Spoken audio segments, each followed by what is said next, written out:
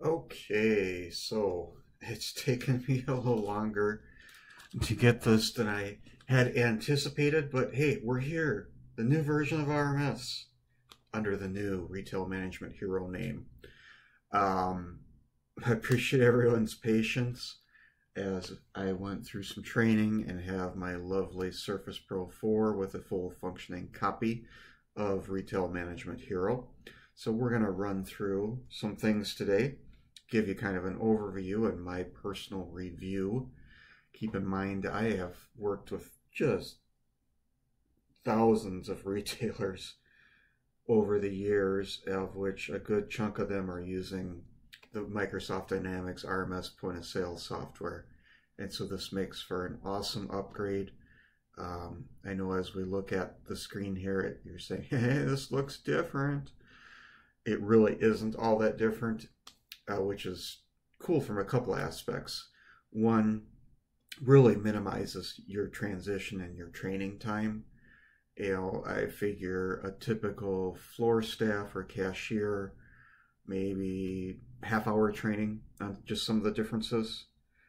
For the leadership, you know, as far as shift supervisor up to manager and owner, a 2 to 3 hour training session, or maybe a 2 hour training session on the differences, and then another hour of Q&A type training after you've been using it for a month or two.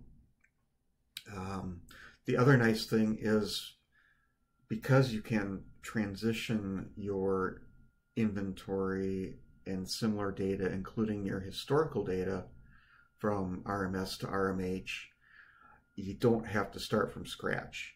You know, a lot of times I've worked with folks who have switched from RMS to Counterpoint or other programs, and of course they have to take care of importing all their information, etc., etc., and you lose a lot of your historical data. I guess the third thing is, if you're an RMS user, and I'm not saying this isn't also a great program just for someone who's not using RMS, but kind of the short term is RMS users. We've got 40,000 or so, is my understanding, still using RMS in the US. You have some really low-cost upgrade options to go from RMS to Retail Management Hero or RMH. There is a license swap, basically a trade up, where you only have to pay that maintenance fee. If you're current on your maintenance, then there's no license cost. If you're lapsed on that pesky $214 and change per year cost for the maintenance that you pay to your Microsoft partner, then it's $250, which compared to anything is about, 30% of the cost of switching. You know, if you had to go out and buy a whole new program at $1,200 a license or $1,600 a license, or even just the cloud-based stuff with the training and all that. So this is just it's a win-win, and I'll start babbling. So we'll get into just hitting the highlights. I'm not going to go into super detailed because it will get too dry and too boring, but I do want to pass along that, I am working for a Dynamics partner again, and that means not only can I provide the no-cost advice, but I can also do the full sales and support, which is really cool, and I'm very happy to be doing this. So I will put my contact information in, because what I prefer to do with folks is we do a custom demo or answer questions specific to your business and type of products you sell, stuff like that. This is not a one-size-fits-all. There's always unique ways we run our retail stores. So going to what I originally intended was to just show you the software and give you an overview. You're saying, wow, Kevin, the screen looks really different. It really isn't. There is a different look and feel to it, but everything is still here. We can still do F2 to look up items. We can still do F7 to look up customers. We can still do F12 to tender the sale. They've rearranged things. So if you're used to the function keys work. If you want to use the mouse works. If you want to use a touch screen works. So it's all there. It just looks a little different. And you know, those of you who know me, I'm a big stickler on point of sale systems have to be super easy to train the cashier on. And they've really held that together. So we can do our F2, or of course I can be using my touch screen, which I'm running this on a Surface Pro. So I probably should show how touchscreen works, but anyway. So I don't have a barcode scanner hooked up just yet. So we can add our item. We can do our F7 to look up the customer, or if we want to scan or swipe their preferred card, we can do that. And we can go to our F12. So I can hit F12. I can go down, use the mouse. I can use my finger. And customized according to your tender types. And just like before, we've got our little plus key shortcut for exact amounts, which in this case was 0. So, really nice. Really easy. Yeah, there's a lot of other stuff I'm not really showing you. Some of the smaller differences, but again, I just want to hit the highlights.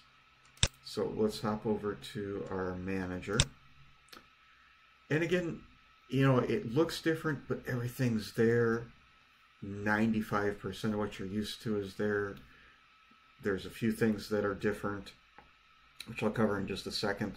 There's a few things that are new, like there's more wizards, there's more reports to choose from.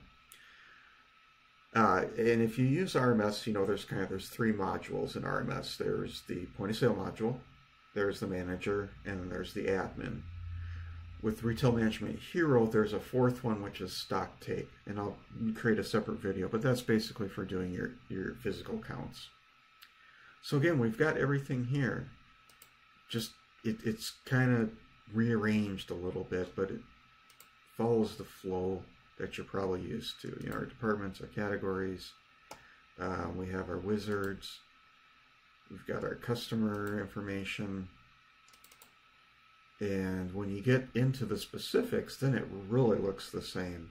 You know, you see the tab navigation like you're kind of used to from before with RMS. And if we go back to inventory, you know, again, a lot of the stuff is there, it's just kind of rearranged. In fact, if we go into items, and let's just pick an item here, scooter, always wanted a scooter. Again, looks almost the same as RMS with our tab navigation, and again, all the neat stuff for adjusting your inventory according to how you want to track it, want to set the pricing, and the type of products that you sell. So I am very thrilled with what they've done with Retail Management Hero. I think it's going to be a awesome upgrade. Is it something you want to jump on right away? I might give it a little bit. I think, to me, the logical thing right now is to take time to look at your options, you know, where you're at with RMS, work with me or your Microsoft partner to figure out where you're at as far as EMV, your peripherals, your computers, things like that, and then look at your options. Get some costs together, get a demo of Retail Management Hero, and then, you know, in 60 to 90 days, timing should be perfect to move forward. So, again, I've only wanted to hit the highlights. You are more than welcome to contact me for more technical questions as well as a more in-depth demo. If I can't help you, I'll put you in touch with someone who can. And again, I do work for a partner that is certified for the sales and support of RMS HQ, Retail Management Hero, Dynamics AX, Retail Realm Essentials, Cloud Retailer, and Card Defender, which is an EMV add-on for RMS. All right, thanks.